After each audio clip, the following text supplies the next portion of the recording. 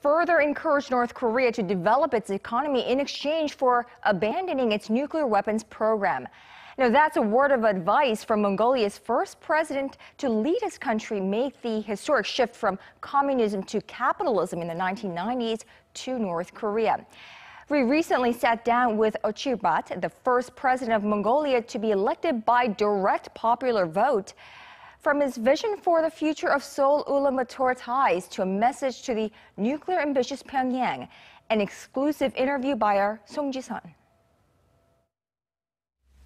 Thank you so much for joining us, Mr. Punsalmaagiin Ochirbat. He is the first president after Mongolia shifted to capitalism and democracy in the 1990s. He's also the one who established diplomatic ties with South Korea. How would you rate the ties between South Korea and Mongolia after 26 years of diplomatic relations?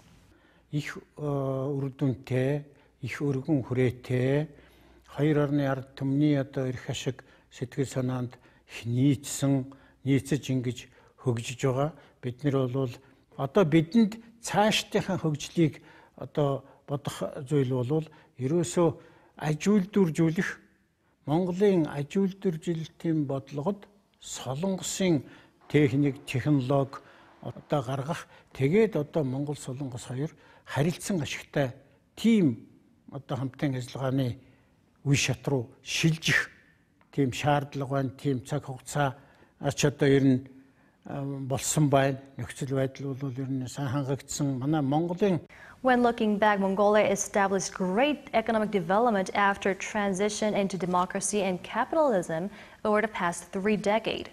What message do you think this can convey to Pyongyang, and what ideas or suggestions do you have for the Pyongyang government? Эдийн засгийн өсөлт, эдийн засгийн хүчин чадлаар үндэснийхээ аюулгүй байдал, ард иргэдийн аюулгүй байдлыг хамгаалах ийм шинэ нөхцөл байдал бий болчиход байгаа байхгүй юу?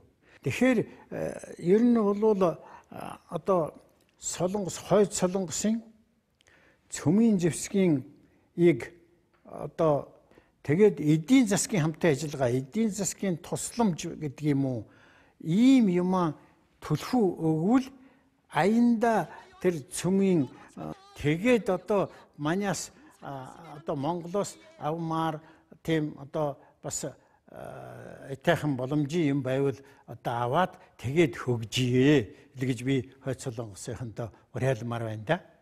Thank you so much for sharing your insights on North Korea and setting the vision for future relations of Mongolia and South Korea. And we also appreciate your initiative for the unification on the Korean Peninsula here in Mongolia. Mr. Punsalmaagiin Ochirbat, former president of Mongolia.